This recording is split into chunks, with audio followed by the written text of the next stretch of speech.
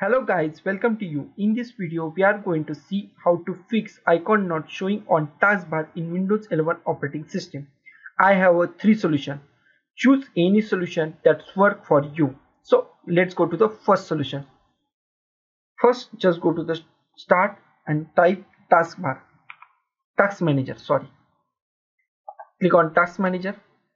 Here, just find Windows Explorer. Just type Windows Explorer.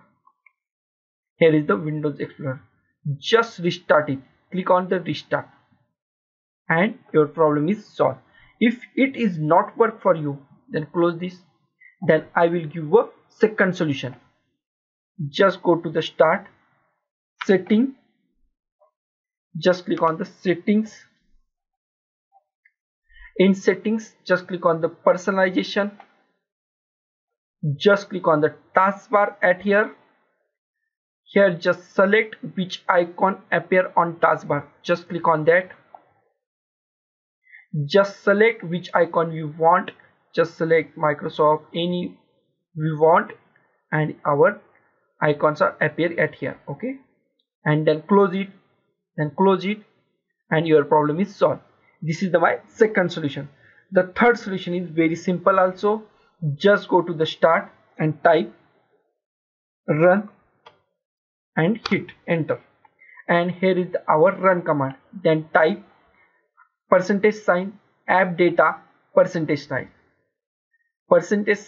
app data %sign and click on the OK button.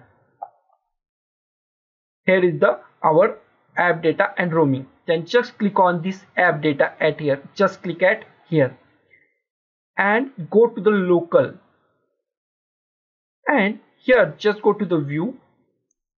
In view, just go to the option at here. Just go to the view. Here just click on show hidden file folder and drivers. Click at there. Apply it. Okay.